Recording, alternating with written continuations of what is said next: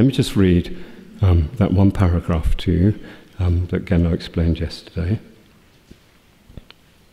He said that the actual correct method for doing this means for reducing our problems and increasing our happiness. Because this is fundamental.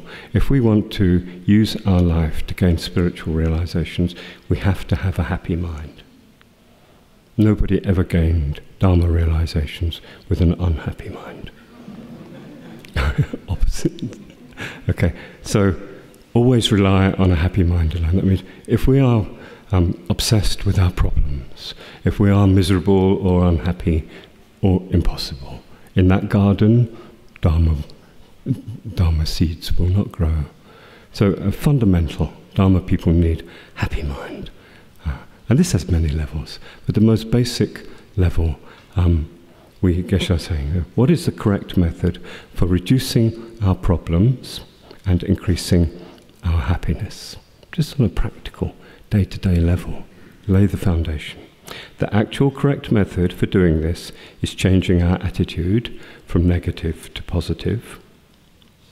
We must understand this through our own experience. So, Tibetan lay minister job for us this morning, we now need to apply this instruction to ourselves in our contemplation this morning.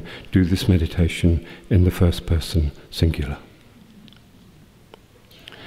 We must understand this through our own experience. If we check carefully how we are experiencing problems and unhappiness, we can understand that they're all created by our uncontrolled desire, wishing ourselves to be happy all the time. Okay, so first we need to understand this. Maybe we already have some understanding, maybe this is completely new, maybe this is totally bizarre. What we're going to enter into now is the sublime irony of Buddha's teachings.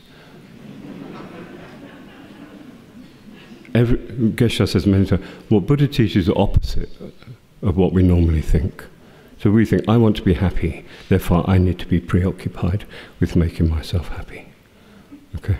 Buddha said, you want to be happy, forget about being happy. Instead of wanting yourself to be happy all the time, forget. Just want others to be happy all the time. Just that switch, change of attitude. All we have to do, switch it off. Don't worry, it can come, if you want it back, you'll be able to find it. Just switch it off and allow in your mind to develop a sincere wish for others to be happy. Just that.